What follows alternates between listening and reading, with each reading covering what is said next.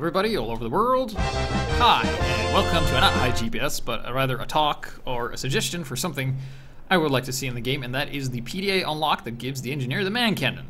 Placeholder pictures, pretty much.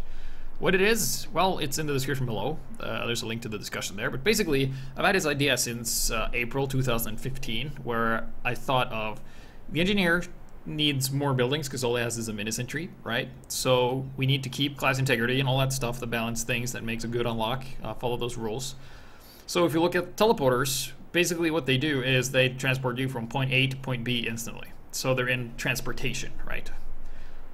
Catapult, who launches people around, also deals with transportation. So that's how we keep the integrity by like moving troops forward and like, you know, logistics of your team basically.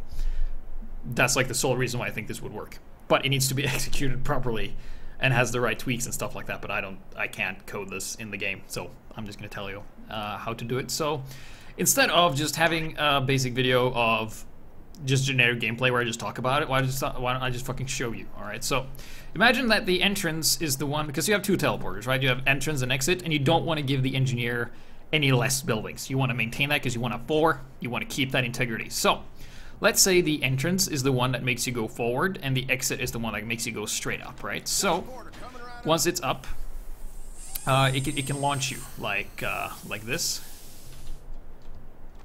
That was kind of short. Maybe that's a level 1 or level 0. So we can do this, right? So you go launch and you can air strafe and land. And that's basically like how it would work. Maybe give the engineer, like you get the ability, maybe with a mouse wheel or something, to adjust the, or maybe with the reload button to adjust the trajectory. So if you want it like there, or there maybe, something like that. And then you have the other one, which can be useful if you are going straight up. Let's say here, like you put it down on the low ground, allows your teammates to like get up, back up to the high ground here and land. And you can also do like all kinds of fancy strategies with this, because this point here can be tough to get sometimes, depending on the defense. Let's say your medic has dropped and the other enemy has picked up the Uber and you're just pretty much screwed.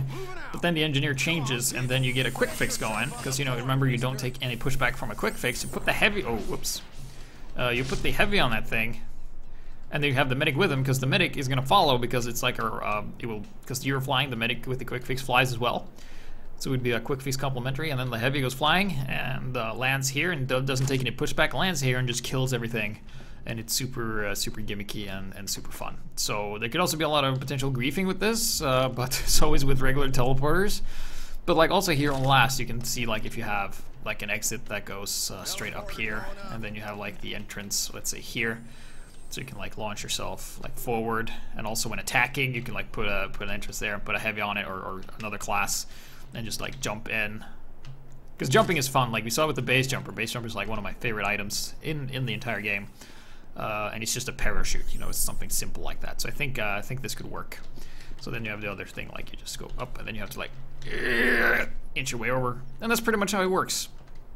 Stat wise, it replaces the teleporters: entrance, forward, exit, up. And you can sort of alter your trajectory, or the trajectory can be fixed depending on the level. You also have a recharge timer, which is similar to the teleporter, so it acts sort of the same, so you get the same feel. Maybe you should be able to stand on it a little longer, get some like audio or visual cues that you're about to get launched, because people who might not want to get launched might not want to stand on it. And it needs to be looking differently enough from a teleporter that it doesn't like look the same, like it actually looks like a cannon, like maybe like slightly tilted, or like has a spring underneath it or something. And the launch distance is the same for every class. And also, the spy can sap it, you know, because it's not a mechanical thing, it's an engineering thing, so it will look similar to like the teleporter in like the way it looks. I think it would be like, imagine if it was like this, only that this surface was entirely like it had a square like around here and had a spring underneath it and was like slightly taller. So that's how you could do that. And also, it will launch enemy spies, of course, because it has to function the same way as a teleporter, but it will not launch enemy players. And you won't take fall damage when you land, but you will flinch. That has to be tweaked or iterated upon depending on the stuff. Like maybe you take fall damage if you get hit in the air or something like that. And also this ties in really well with my suggested fix for the Natasha, which was to have, instead of slow, you have reverse push. So instead of pushing away, you get dragged toward like a tractor beam, because that would only affect you when you're in the air, right? When you're on the ground, nothing will happen, pretty much. Yes, so that's it. That's pretty much the idea in a nutshell. Be sure to join the discussions if you think this is great. Say that you think it's great. If you think it's a terrible, stupid-ass idea, then say it is. I think this could work, definitely. Given there's a lot of thought, I think it would be really fun. So, but it might be hard to implement, and it won't work on all maps.